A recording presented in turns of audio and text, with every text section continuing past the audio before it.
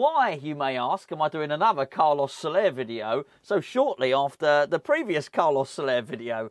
Well, it's because the video will get a lot more views than one about Wes Foderingham. Unfortunately, that's just the harsh realities of life. Poor old Wes, he'll get his own video at some point, I promise you that. No, well, a bit of that is true, but it's because the story has moved on since we spoke yesterday, basically.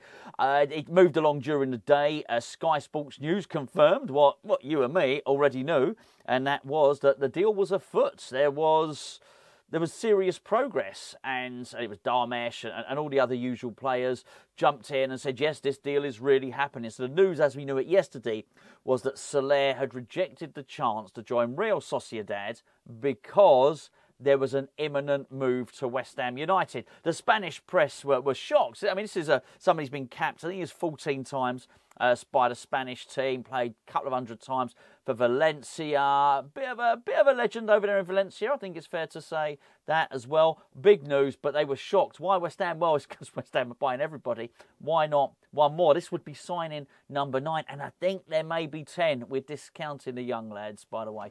Just sort of players for the senior squad. We speculated yesterday that maybe, just maybe, it's because the deal was taking a long time to do because, as we speculated yesterday, it was going to be constructed like the Jean-Clair Todibo one, which was going to be a loan for a year, then it would trigger an automatic deal with an option to buy, an obligation to buy, should I say. That is exactly, we were right to speculate. We got that one right. Absolutely. That's exactly what is happening. It's now being pretty much confirmed by almost everyone. All we're waiting for now is Tim's stooges, basically. Plettenberg, Fabrizio Romano to come in and confirm it. Possibly by the time I've uploaded this video, it will have already happened. The players keen to join. PSG are keen on the deal. I spoke yesterday about the pattern. This is following that familiar pattern, isn't it? Now, when I was thinking about it after I did yesterday's video, I was giving it quite a lot of thought, and it was this whole thing about Lopetegui's wanting 2 players for each position. And I thought, this is a must. This one is an absolute must, because even if you consider that that's what he wants, even if you consider that he had Lucas Paquetá and it would be Carlos Soler for this position of attacking midfield and a number 10, whatever you want to call it, it's still really not 2, is it? Because we are running the risk. We are walking a tightrope with Lucas Paquetá. The thing is, a lot of this stuff gets easily forgotten. And particularly by me, I get caught up in the razzmatazz. I get caught up in the drama of all these transfer deals that are happening. And I think that the big, juicy Hollywood stories, which are what they are, make you forget maybe sometimes the nitty-gritty stuff. The nitty-gritty stuff is still there, and that is that Lucas Paquetá has got an FA investigation hanging over his head. There is still a high likelihood that he could receive a ban. Some say he won't, some say he will, but you can't be that confident as if to think he's definitely going to be here. Lucas Paquetá is definitely going to be allowed to play football forevermore for the rest of his career. You wouldn't put your house on it. Yeah, you might put a couple of quid on it, but you wouldn't put your house on it. That's for sure. And as far as we know, all we've been told is, first of all, it said he's likely to be able to play out the season because apparently the FA are struggling to get evidence, to collate all the evidence they need. But they've not got enough evidence that they think they can get the conviction or get the charge done now. They've charged him, but can they prosecute him in those terms? Can they do it right now? No, but they haven't got so little that they're going to drop the charges. The FA are confident they'll get him. They just want more time.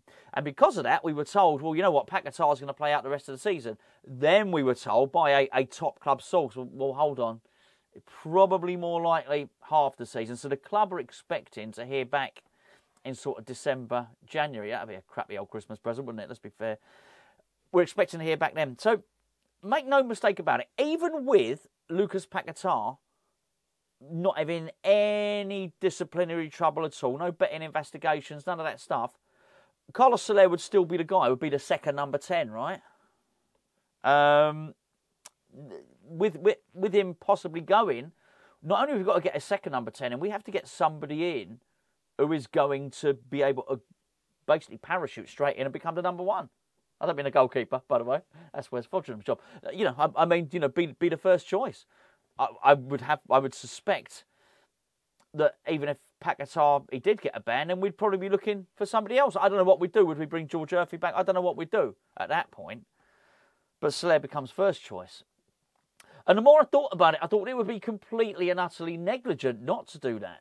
Imagine not doing that and getting to the point where Paquetá had a ban, and all of a sudden you've got nobody in there. I mean, I was discussing this yesterday. You know, you might...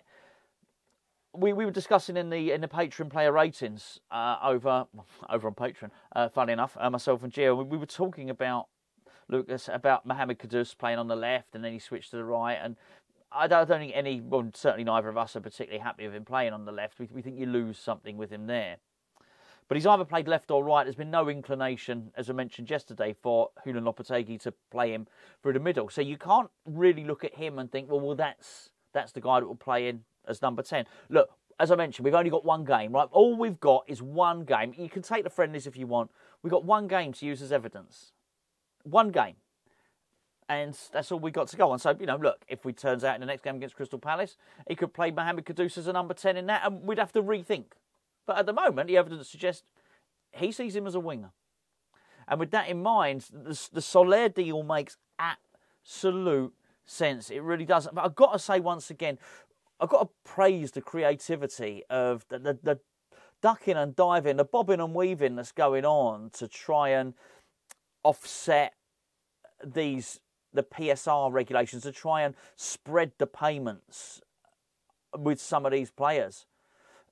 We shouldn't really be able to afford Todibo, and we shouldn't be able to afford Soler, bearing in mind all the other transfers we've made.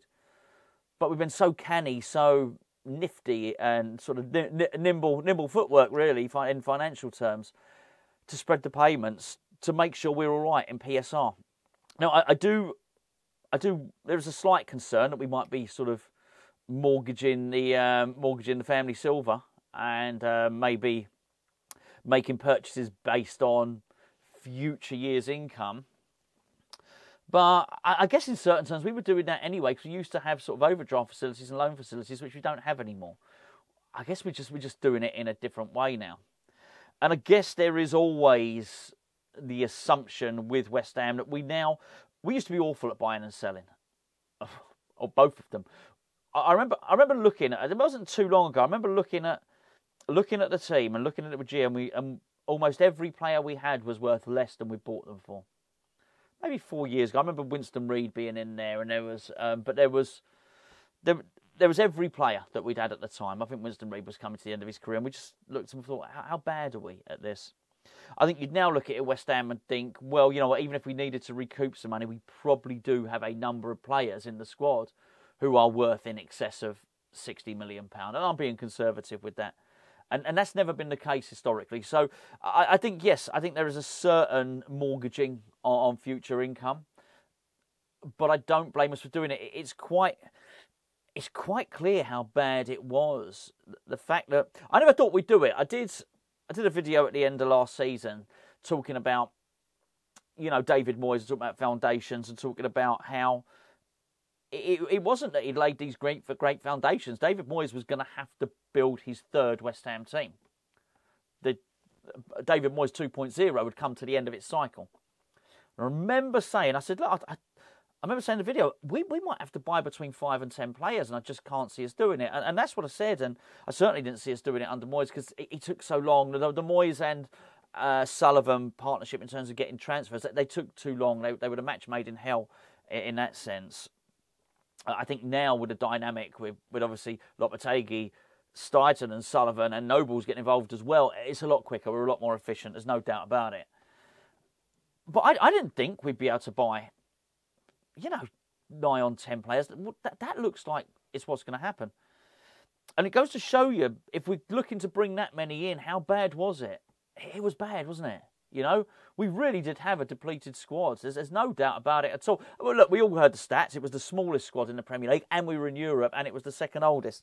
I'm not sure how much we've addressed the age stuff, but it looks better. There's no doubt about it. I'm not going to pretend otherwise.